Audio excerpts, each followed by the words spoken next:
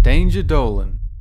From heart rate sensors to a game that'll break your phone, we count 15 of the dumbest gaming innovations of all time. Number 15. The Vitality sensor was revealed during E3 2009 as a method for measuring the player's heart rate while playing, presumably to have games react to how excited or scared you got as you played the game. Don't get me wrong, this could have been really cool in a horror game if it weren't for one glaring problem. It requires you to abandon the nunchuck in your left hand, forcing you to use the Wiimote in a very limited way. Possibly because of this very issue, the entire project was scrapped to the point to where it's never even shown off in combination with gameplay. Well, that and did we really need another peripheral for the Wii? Number 14. Limited lives in console games.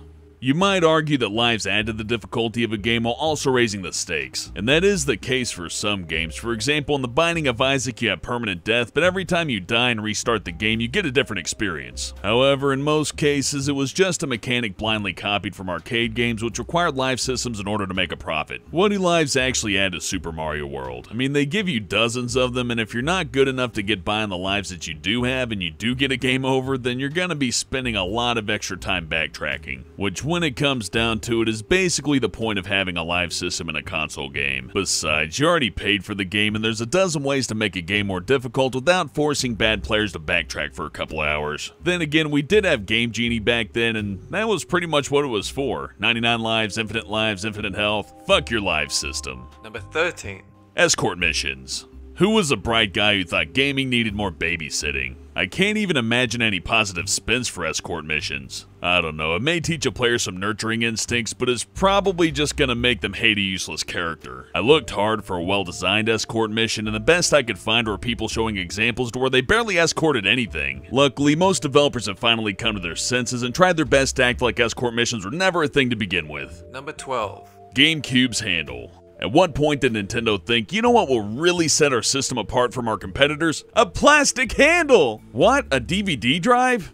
That's just a fad. They won't mind switching discs. The real inconvenience is carrying around the system. That's the hard part. Aggressive sarcasm aside, I can kind of see the attraction. I mean, maybe if the Xbox had a handle that would be convenient. That system's actually a little bit heavy, but the GameCube weighs like 5 pounds. Besides, what kind of parent buys their kid a brand new game console and says, yeah, just go ahead and run around outside with that thing. You know, it only cost a couple $100, who cares? Though I'll give Nintendo credit. If you were using the GameCube handle and for whatever reason you accidentally dropped the system, it would probably still work. It was pretty durable. Number 11. Virtual Boy. You might wonder why the Virtual Boy isn't higher on this list. Let me explain. Virtual reality isn't inherently a bad idea. In fact, it's a pretty cool idea that has a lot of potential. But when you're stuck with a pitch black and laser red color palette that causes chronic eye strain, it takes a lot of the fun out of 3D. To top it all off, they included 2 D-pads for some reason, and there's no comfortable way to wear glasses and have the headset on at the same time. Kinda hard to enjoy 3D on a system that wants to kill your eyeballs. Number 10. Tiger Electronics wrist games.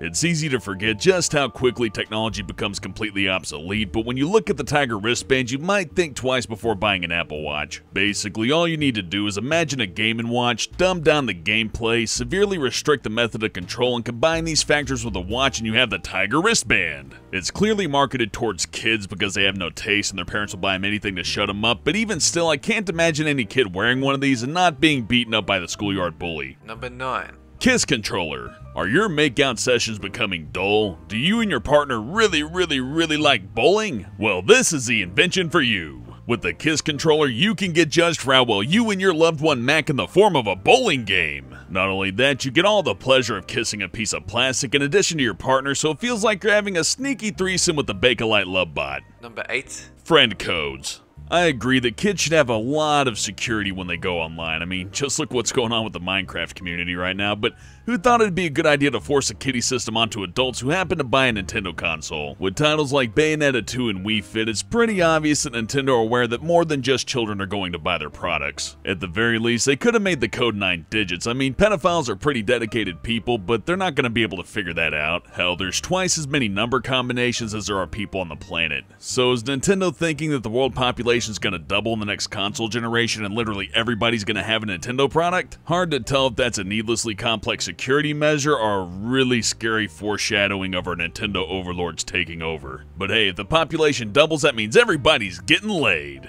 Number 7. Sound-only porn game.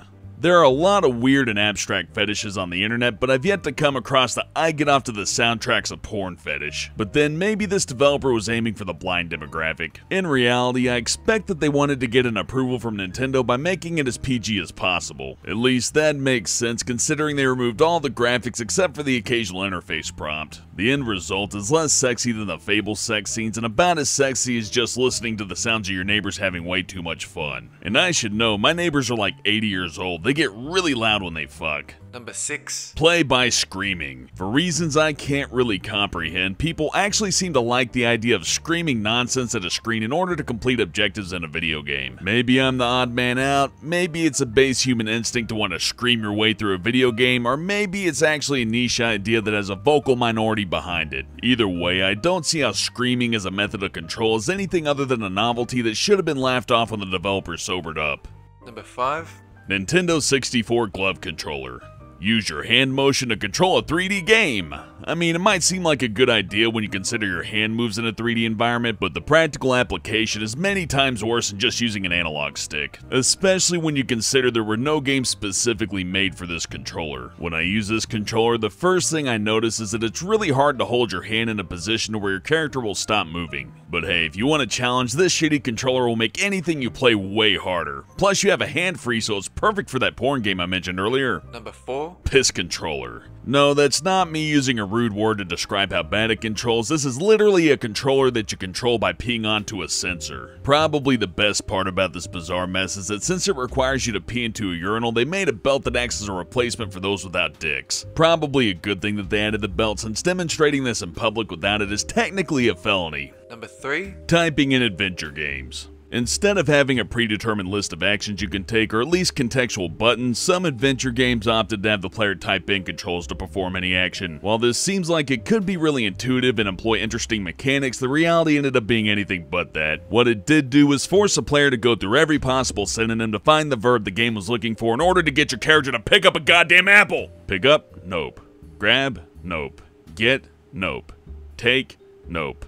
Take apple? Yep. Okay, thank you! Number 2. Send me to heaven. I have no idea if this was created with any sense of self-awareness, but even then it still can't be described as anything other than needlessly tempting fate. In order to play this game, you throw your phone as high into the air as you possibly can, and the higher it goes, the higher you score. Surprisingly, Apple decided to remove this app from the App Store. I would have thought they'd been all for customers breaking their phones. Then again, it wouldn't exactly be good PR if somebody tossed their phone up about 30 feet in the air, missed their catch, and just busted out all their teeth. I have to fix my teeth. Number 1. Don't touch your controller. As far as I can tell, Takeshi's Castle was the first game to employ this dumb innovation to where in order to complete the objective, you need to stop using your controller for an extended period of time. In Takeshi's Challenge, it ended up being an hour doing fucking nothing. However, this idea didn't die with this niche NES game. Several other games have used this absurd idea for fucking achievements. Tell me, developers, how is it an achievement to do literally nothing? I guess pissing off your audience is an achievement in the asshole Olympics, but I don't think anybody buys a game in hopes of it including segments that reward you for not playing the game. I could do that shit at home for free! Where's my achievement for sleeping till noon? I demand a platinum trophy for skipping work! That's it for this countdown. And have a go.